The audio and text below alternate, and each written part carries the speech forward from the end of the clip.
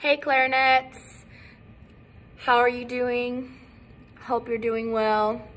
Today we're going to go over in this video where to place your fingers on the clarinet, okay?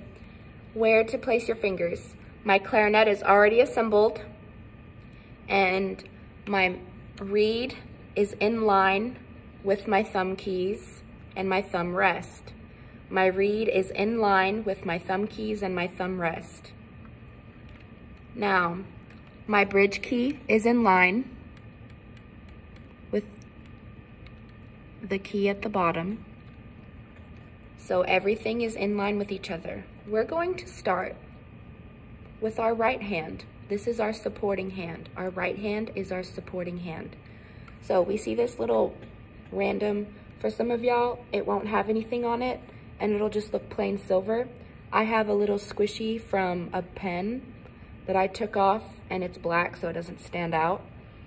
And I just, cut it small and put it on that thumb rest so that my thumb wasn't against the metal. So your thumb is not going to, your clarinet's not gonna hook your hand. Your thumb is going to, right where the thumbnail meets your cuticle or your skin, that's gonna go in between that thumb rest, okay? You see that? My cuticle's right here, my thumb is right there. So my first finger wants to go here, and that's where it's supposed to go. The bottom keys on the clarinet have holes, and that's super easy on where to put your fingers. Again, my my clarinet is on my right leg. My clarinet's on my right leg. And so my right hand is at the bottom. My left hand is on top. Your thumb is gonna go at a 45-degree angle. It's not gonna go straight across. It's gonna go at a 45-degree angle. So if I wanted to click this key, this is your register key for clarinet. This is your register key. If you want to, you should be able to press this key. So that means you should feel it, okay? You should feel this key, but it should not be pressed because you won't be able to play correctly. So thumb at a 45-degree angle. Now, clarinet's super easy. You have a hole here, a hole here, and a hole here. That's where you place your fingers. It's a little weird at first because it feels spread out, but that's where your fingers go. And with clarinet, if your fingerprints right here are not covering the holes completely, you will not get a correct sound from your clarinet, okay? And it will not be a clarinet problem. It'll be a you problem. And some of you may say, oh, but miss, my fingers are too small. I can't do it.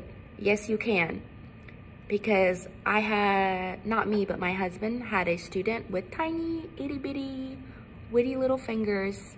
And she made it work because she wanted to make it work. So she made it work, okay?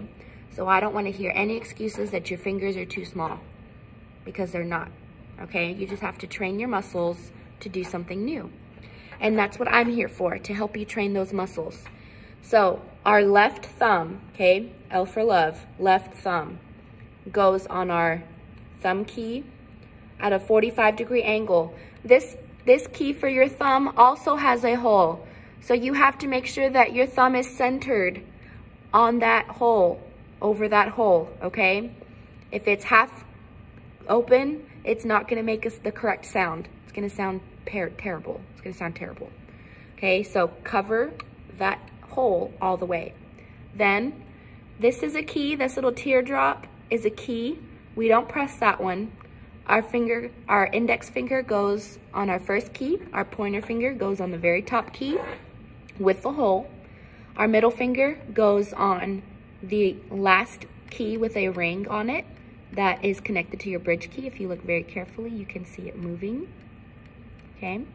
And then our ring finger goes over, excuse me, goes over this last hole right here. And then remember, our thumb goes underneath the thumb rest, and the thumb rest touches right where the nail meets the skin. Right where the nail meets the skin. That part the cuticle is centered underneath the thumb rest. And your first finger goes on the top key, that is a hole, with a hole.